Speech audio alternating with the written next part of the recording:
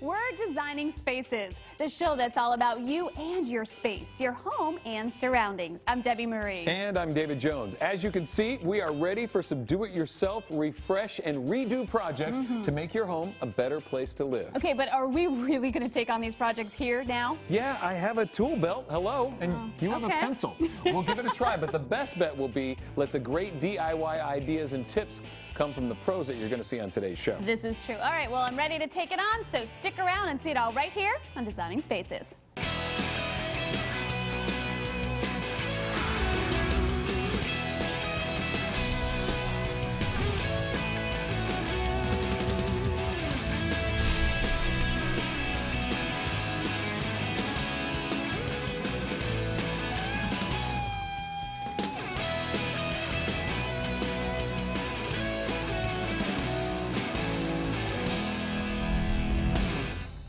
The do-it-yourself attitude is gaining an increasingly large foothold with many homeowners. For example, Exhibit A. Ready to work.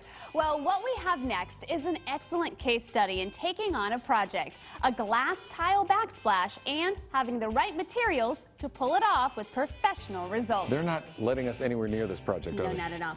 Watch this. The do-it-yourself attitude is gaining an increasingly large foothold with many homeowners. They are taking on home improvement projects that allow them a degree of expression and accomplishment that pays off in a beautiful home with personality. Take, for example, Melanie, who has recently gotten interest in DIY projects for the home and is ready to finish off a new glass tile backsplash she recently created in her kitchen. My husband and I decided that we wanted to do something that would become the centerpiece of our kitchen, and we wanted to do it by ourselves. We decided we wanted to go for a backsplash. We knew the colors that we wanted, and we knew we wanted to incorporate lighting, so glass tile was definitely the way to go. But now we're at the most critical point, and the last touch, which is the grout. And if it doesn't look professional, the whole effect of the backsplash that we've done is going to be totally ruined. Designing Spaces is always interested in DIY, so we teamed up Melanie with Scott Banda, who is the North American Marketing Manager for Bostik, a leading manufacturer of adhesives, grouts, and other tile and stone installation materials, for some suggestions and tips on achieving a professional result with DIY tiling projects. So you can see what we've done with the backsplash. Yeah, that's great. Thanks. We're just at a point where we need to grout. Yeah, first of all, you've created a great look here. I like the nice combination of materials. You have the natural stone, the clear glass, and the frosted, and it really complements this countertop really, really well. Yeah. And you're right about grout. Grout's the final step in the installation process, and it's one of the most important steps because you want to have nice, clean, and smooth grout joints. And I happen to have the perfect product for you. So it's time to pick a color. Okay. Would you take a look here? This is the fun part. Probably something from the brown family. Oh, really? Okay. So, let's see. So I'm throwing in there. I don't know. That's kind of dark. Those are kind of beige, maybe two. You know what? I think I like this one. That looks great. Yeah, that's amber. Okay. That'll look sharp. Yeah, good. And here it is right here. This is what we call a pre-mixed urethane grout. And this specific product is made with 80% recycled glass content. There's nothing else like it on the market. And with a glass tile installation like this, it's really ideal because it allows light to pass through the grout joint and into the tile itself, which brings the whole appearance of the backsplash to a whole different level, giving it a lot more depth. So what's the difference between this and regular grout? This is actually pre-mixed and ready to use.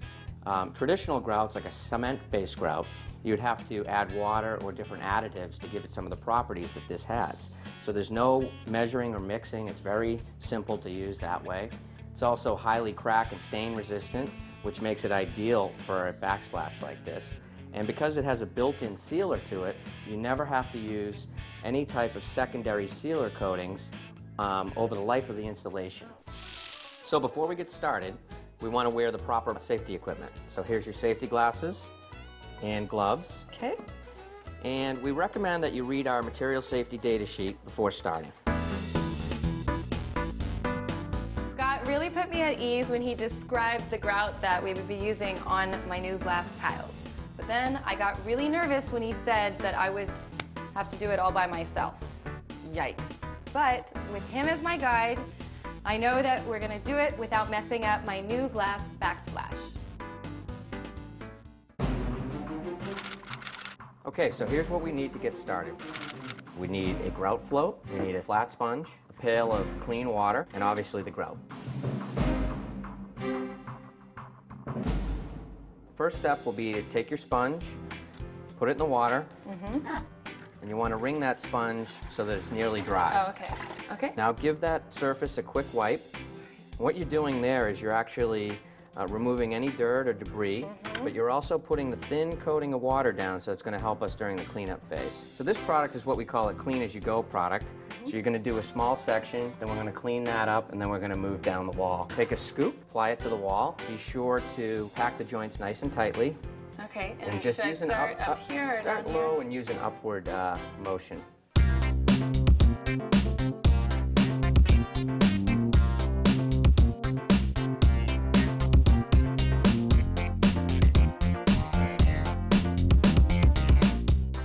When you're coming through for that final kind of squeegee step, hold it on the 45 and just come up. Now take your sponge, give it a little wipe with the sponge. Okay, again, we're making sure all the water's out of that.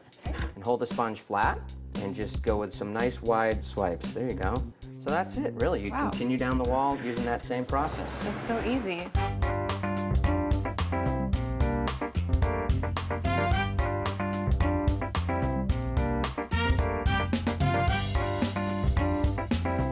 Scott had me feeling like a pro.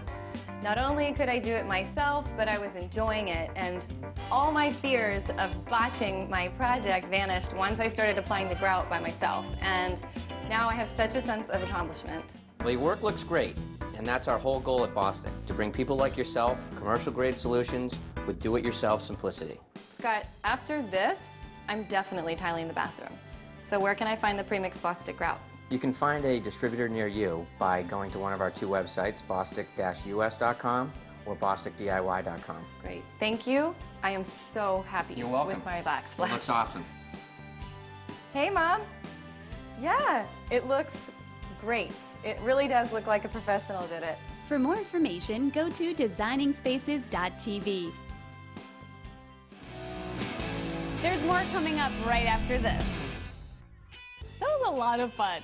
But seriously, DIY home improvement projects can be very fulfilling for homeowners. It's empowering. It is, not to mention the value-added part of it. And you're really making your home a better place. And with that, it's time to say goodbye. We are out of time here on Designing Spaces. I'm David Jones. And I'm Debbie Marie. We'll see you next time. Bye-bye. You can visit these websites to learn more about the participants on this edition of Designing Spaces.